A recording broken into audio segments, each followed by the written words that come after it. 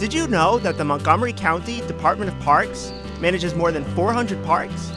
Within those are 6 public dog parks. But that number is expected to grow. Montgomery Parks is currently running a dog park suitability study to find places for future dog parks, as well as for temporary pop-up dog park events. Here's the scoop. We know that there's a great demand for dog parks in the county, and we write a PROS, Park Recreation and Open Space Plan, every 5 years. And our PROS plan indicates a growing desire for dog parks as well. So the site suitability study is an initiative coming from our PROS plan where we are looking for future new locations for dog parks in the county.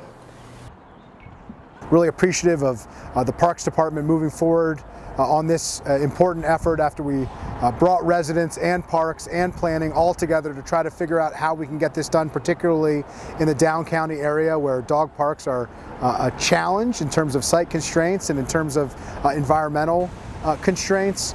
And now we're actually out there in the community trying to hear from folks. Right now, the candidate sites for future dog parks are up for public review on our website. So if folks go to montgomeryparks.org and then to the Open Town Hall page, they can see the areas where they can vote for their top 2 preferences in their general region of the county.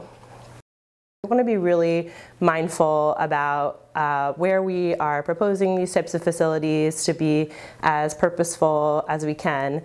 We are hearing a lot of excitement from dog owners who would love to be able to walk a short distance to a dog park in their community. And then we're hearing concern from people who feel that they don't want to see other needed facilities displaced for a dog park. So it's a real balancing act, which is partly why it takes a long time to study these issues and make sure we're doing the best job we can to put them in the right places. Using 5 criteria to initially narrow down where dog parks could be suitable in our parks. So we look for a minimum of 10,000 square feet ideally, although we understand that in some places it could be less than that. We look for an appropriate distance from residences, so ideally about 200 feet away from people's homes, knowing that there is noise and commotion that goes into a dog park facility. We look for distance from a playground to minimize conflicts between young children and dogs, even if they're on their leash.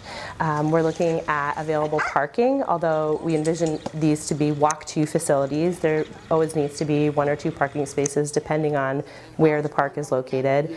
And then CPTED, which stands for Crime Prevention Through Environmental Design. We want any facility to be in a visible, accessible area.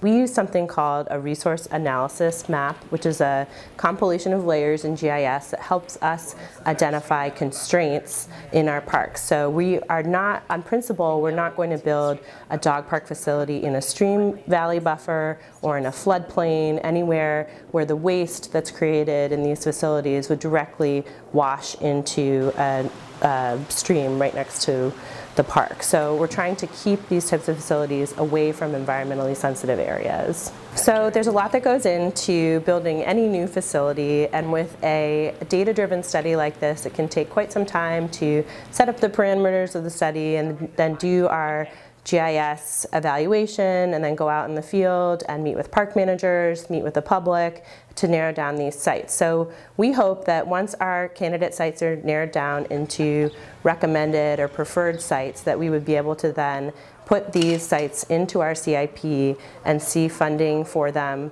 to build 1 or 2 each year for the next several years.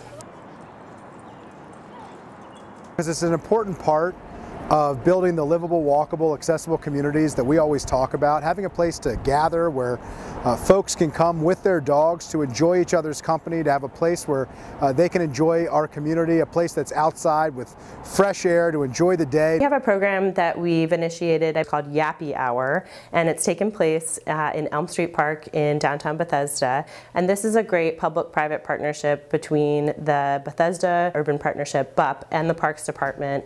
And it's a temporary event for a certain amount of time one evening where fences are put up and there's a band and there's food and drinks, and people can come and enjoy the park and bring their dogs, and dogs can run around off leash. Yappy Hour, which had an amazing turnout, and we just saw how much absolute energy and absolute interest we have in our community to have activated dog parks. The public comment will be open through April, the end of April, but people are always welcome to contact us with their thoughts and questions at any time at dogparks@montgomeryparks.org. To read more about the dog park study or to take the survey, go to this website,